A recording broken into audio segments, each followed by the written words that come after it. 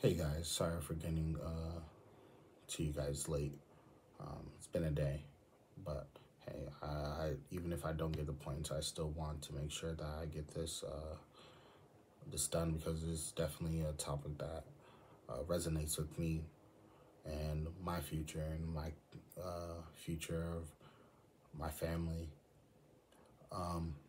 What what surprised you as I read The Color of Law was the history was known to me that was already known to me, being a black man in America and growing up as one. You always hear about the segregation between blacks and whites and all these other races. So it's yes, it was known already to me, and I've heard all these stuff, but I really didn't take a deep dive. Especially what surprised me was that the comfortability between the people of different races wanting to be close to their own race, because it has become a norm from the past all the way till now.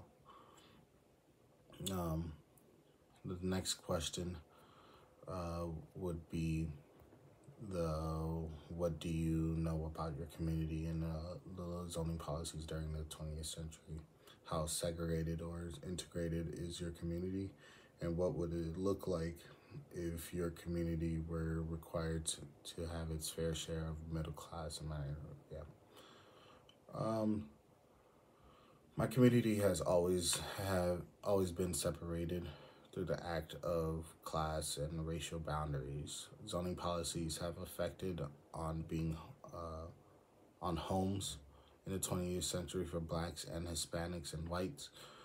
When it became more acceptable for these homes to be bought by blacks, you would see a high rise movement of whites moving out and creating their own space and community, because they're very uncomfortable or they are being rich enough to move out and start something else.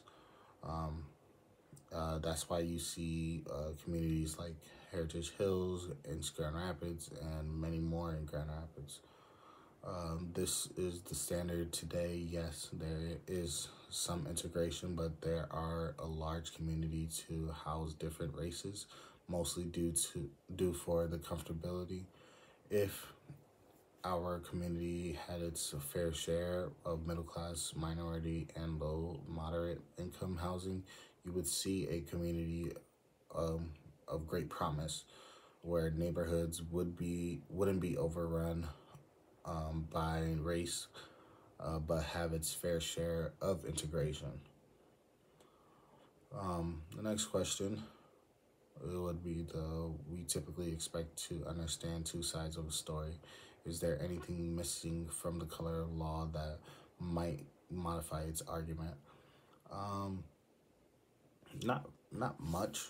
Not much will modify its argument to my standards. He put it out there pretty good. Um, if what I would say is missing is more in depth on the racial equity and how it affects the housing for ethnic civilians, and also more about the topic of the civil rights and how the people have realized that there isn't a remedy, but didn't do anything about it. Um, Next is question number 4. If your community and or school are racially segregated, has this resulted in a fewer interracial friendships? I would say yeah. It would definitely go fewer to none in the interracial friendship factor, and the consequences to that would be uh, basically community, the community and the economy itself just bringing it down. If my community was racially segregated, this would result in fewer interracial friendships, and the consequences would be in a slow advancements in our community. and a subjection of fear between all sides to build a bridge of connection and wealth, and concluding to a drop in our economy. What is one thing you'll like to better understand how your community and home, or and how you came to live there? So I'm gonna go off of basically my parents' house. They live on 3/4 in Kalamazoo. We got it back in 2018. I would say that there. I would say I would like to know the history of how it came to be about, how the community has grown from, what type of race was there, how was the community prospering, if not, then what could have changed, or what did change, where is it out now, and yeah. And the question about John, or Chief Justice, being wrong about Rothstein's statements, it didn't surprise me. A lot of people are wrong, and he couldn't not have his facts right because he probably didn't do his research. A lot of people could be naive. Who am I to judge? I'm one myself. Lastly, the question of if there's any questions that I would have.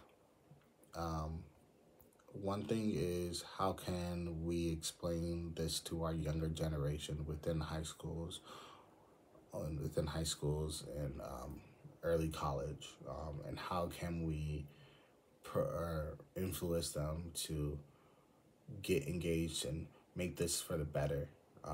I feel like our older generation was very stubborn and very strict about how they wanted the future to be. And now that we are growing as an economy and as a people, we are in an age where we can learn from this and be better.